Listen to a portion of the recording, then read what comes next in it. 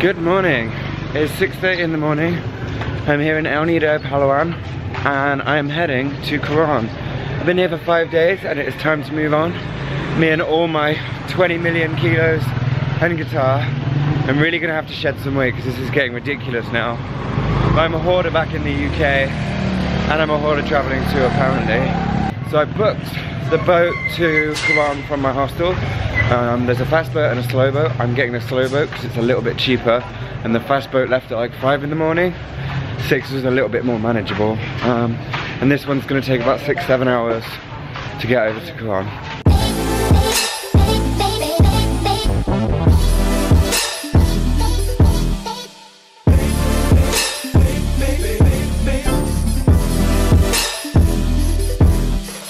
Just got off to the boat. It's about 7 hours bang on, and at one point it was pretty choppy and pretty bumpy. I don't get seasick. I'm very stubborn about that, but today I did feel a little bit queasy. But managed to find a spot to lie down and watch a bit of Netflix on my iPad, so it wasn't too bad. It was very lazy. Normally I'd be productive and film edit or practice guitar or something, but today I just watched TV. Once again, I haven't found anywhere to stay yet. Story of my life, but I'm pretty sure there is a hostel nearby that I can go to. I'm just walking a little bit away from the port, just because experience has told me that if you try and get a trike by an airport or a ferry port or whatever, usually they'll overcharge you just because they know you're looking for one, and there's lots of people looking for one.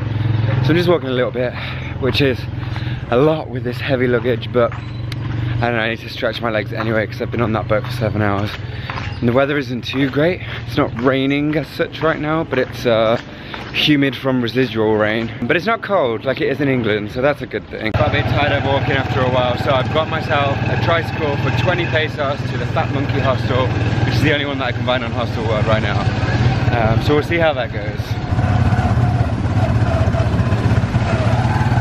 10 minutes tricycle ride outside the town of Coron. We have Fat Monkey Hostel. I don't know what this place is going to be like. I haven't checked it out. I don't even know the prices. But sometimes that's the most fun way to find out where you're staying. This is my room. She's called Susan. That, as you can see, is your fairly basic average hostel room. This is my bed, number 32, where the magic does or does not happen. I'm just gonna chill and unpack and get de-sweaty, and then I think later I'm gonna head into town. First, a little beer and a little bit of guitar, and then I will head out. Okay, good morning. Last night I went into town and got some food, checked out a reggae bar, but of course I didn't take my camera out because I wanted to just have a night off. And when I got back, the security guard was drinking straight up rum, which is how they do it here. So I was doing shots with him and doing a little bit of guitar. He was teaching me a little bit, which was fun. What's crazy is when I was back in the UK, I very much thought I was like an extroverted person. I rely on other people for my energy source, and I like to be around people all the time. But I'm noticing more and more, and the happier I get, I actually have some introverted tendencies too. So today I really just want to spend a day on my own, which is so weird. I never used to like doing that, but it can be a little exhausting socializing all the time. So I think I'm gonna go head to town, have a nice coffee or some brunch or something like that, get my gay on and use some internet because it is few and far between. And then I'm gonna get a motorbike and just go exploring with my headphones in, find a nice spot to sit and practice the guitar for a little while, maybe meet some locals and hang out.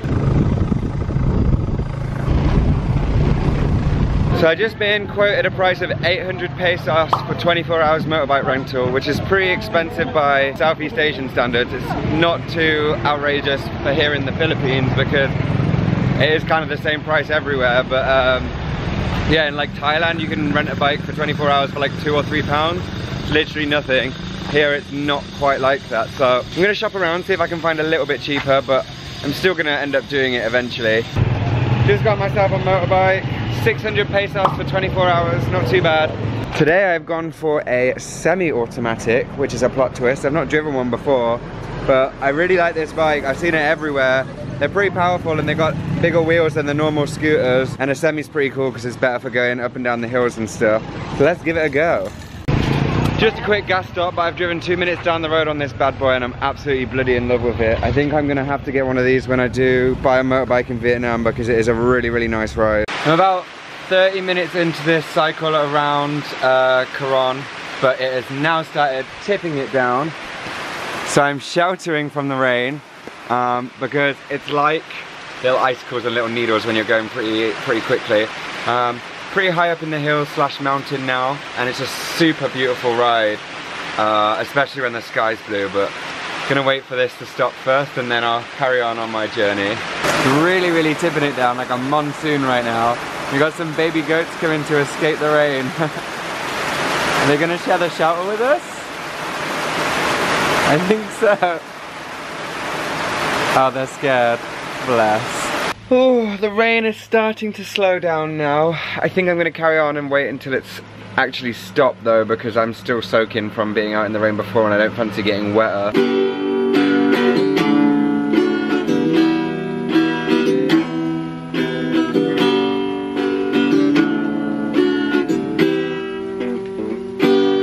I've now been riding for about 5 hours, which is a lot, I know.